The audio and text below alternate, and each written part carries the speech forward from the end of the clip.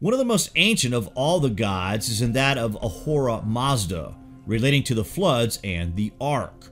According to the constructions of Derinkuyu, to save the masses, this ancient god from Zoroastrian tradition could be the key to understanding many narratives that are held in great esteem across many different cultures.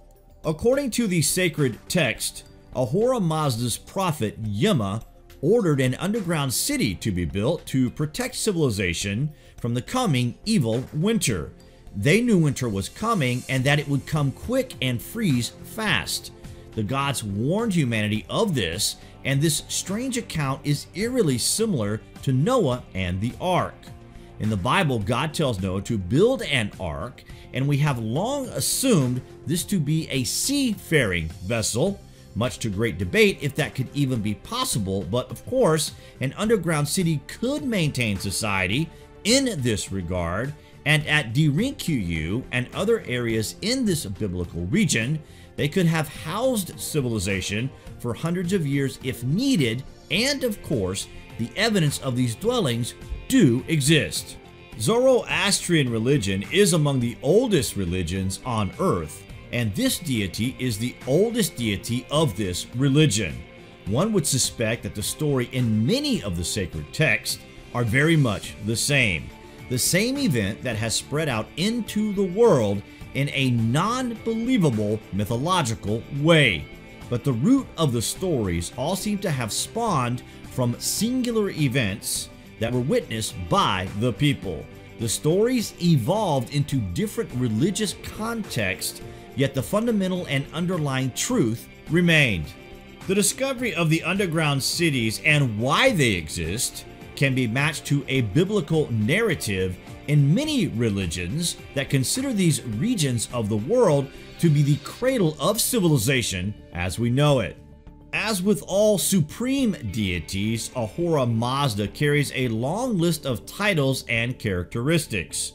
He is the supreme being in heaven and the uncreated spirit according to this religion. Beyond, apart, and without him, there is nothing in existence because he is changeless, moving all while not being moved by anyone, and this deity has no equal, and no one can take the heavens from him. He favors the just man, upholding the truth and proper behavior. Ahura Mazda was revealed to the prophet Zoroaster through a vision he had when he was 30 years old. When Zoroaster was 15, then, according to local customs, he was considered an adult and took up adult duties. Because he was born during violent times, he grew up questioning the concept of righteousness and the conflict of good versus evil. As a result, he left his home, living in solitude between the ages of 20 to 30 on a mountain.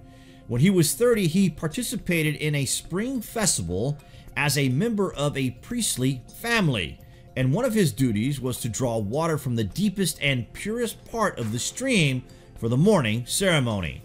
At the river, he met the angel Vuhu Mana, and the entity asked Zoroaster who he was and what was the most important thing in his life, to which Zoroaster answered that he wanted most of all to be righteous, pure, and wise. By this answer, he was granted a vision of Ahura Mazda and his archangels, from whom he learned the principles that would lead to the religion known late as Zoroastrianism. He looks like he's flying about in a vehicle, that much is plain to see, and we just wanted to touch on the subject today. The great symbol from this great religion captivates the imagination, and it would seem that connections to this deity and the building of the great ark in the form of Derinkuyu could be very real. But what do you guys think about this anyway? Comments below, and as always, thank you for watching.